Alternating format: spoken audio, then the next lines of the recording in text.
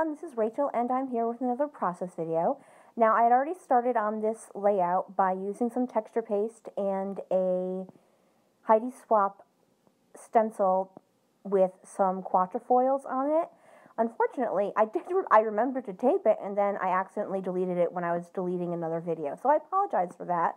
But I just took some texture paste along with the stencil and went ahead and did it right in the corner where I knew my photos were going to go.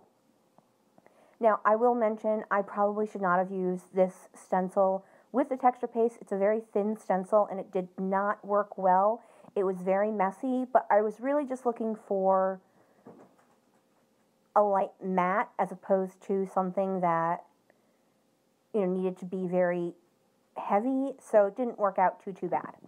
So I'm working with papers from Chamel's True Story line, and I had that polka dot paper that I cut not in half, but just over half, under half, and I'm going to use both sides of that little scrap of paper I had. And now I'm working with the ones that have the 3x4, 4x4 cut-aparts on one side, and I liked certain ones, so I was trying to make sure to only cut out the ones that I didn't hate any of them, but the ones I wasn't going to use especially. So I'm going to go ahead and do these layers right here, and I like the way that looks, so unfortunately, yeah, I like the way it looks once it's not crooked. So I'm liking the way that looks, so I go and get some foam tape. I love working with texture paste, but one thing about it is it does not work with my ATG stuff. And yeah, here's where Rachel did not grab enough foam tape and didn't feel like walking across the room and getting more foam tape, so she just used her Stampin' Up! Dimensionals instead and said, you know, oh well. I don't like using the Stampin' Up! Dimensionals because they're like on the pricey side, so, you know, I don't like using that many of them, but my laziness won in that battle.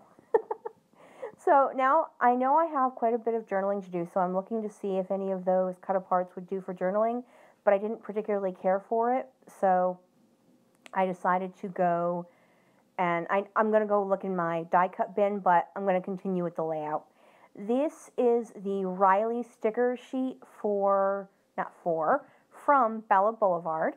I only bought the sticker sheet. I didn't buy any of the themed papers. I just bought some of the stickers, and that one says, "Let's just stay in today," which I thought was cute because in both pictures she's lounging. So as I mentioned in a previous layout, if you are a subscriber of mine and you watched, don't do that. Sorry, I'm talking to an animal. We got a new cat and her name is Xanthe. So this is my first layout about her and about the story about how we got her. And so I'm spelling out the word Xanthe, and that's how you spell it, with I think they're doll from American Craft Stickers. And then I have this puffy sticker, Alphas from Freckled Fawn, and I'm spelling out the word hello with that. And when I put it up against my background paper, I realized it was not going to stick out enough, so I grabbed this remnant I had also from the True Stories line and of the navy polka dot, and I decided to put it on that, and I'm just going to cut a fishtail into it. And I actually end up using that little remnant of polka dots down in the lower right-hand side just to kind of bring that dark blue down to the corner. Okay, my second part of my voiceover kind of disappeared, so I'm going to be doing this for a second time. So if I said something in the first part of my narration that I'm repeating, I apologize. So I'm going ahead and getting these glued down. Now they're on top of, the ones in the lower right are on top of the texture paste, so they're a bit of a bear to get glued down. So you'll see me go back to that gray sticker several times and add more glue.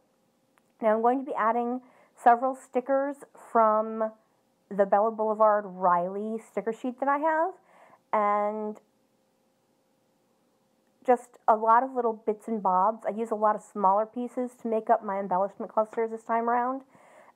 This wooden button with an enamel cover from the Chamel True Stories, and then these puffy stickers from Seven Paper, which is by Studio Calico. And then I'm also going to add some They're called bubbles. They're like little silver pearls from Queen & Company, and then some Evilicious puffy stickers. And so you're just going to watch me do all that, and while I do that, I'll explain how we ended up with Xanthe.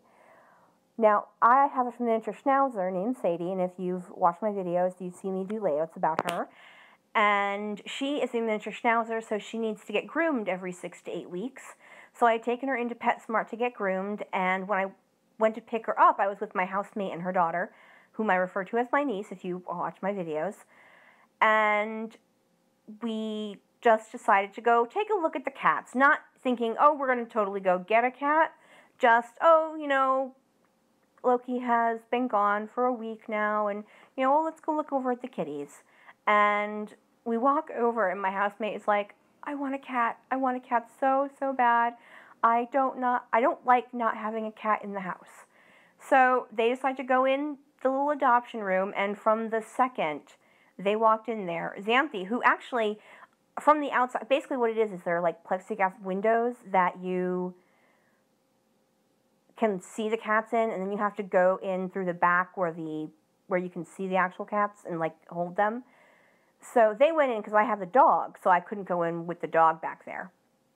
And from the second they walked in that door, Xanthe was like, you know, purring and like batting at them, like, no, no, no, look down here. I'm your cat, right down here. Look at me. This is me. Yes, yes, yes. I am your cat.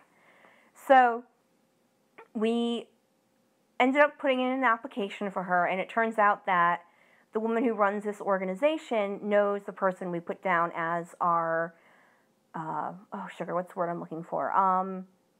You have to ask for, like, a reference. Thank you. Whew. She knew the person we had listed as our reference person. So it ended up that we ended up getting her later that day, which was great. And she came home, and she kind of just like, oh, great, this is my house, awesome, I'm super happy here. So that's going to finish off my layout. As I said, lots of bits of bobs, and then a little bit of color shine mist at the end. And then I went ahead and took photos, and I looked at it, and I went, oh, I forgot to add the tags I wanted to add. So that yellow tag off to the left and that pink tag over on the right are from the True Stories collection by Chamel, along with the paper that I used. And I had totally forgotten that I wanted to use those. And just looking at it, it wasn't complete. So now I'm complete, and here are some close-ups. Thank you guys so much for listening to me. Flick me a thumbs up if you can, and have a great day, everyone. Bye!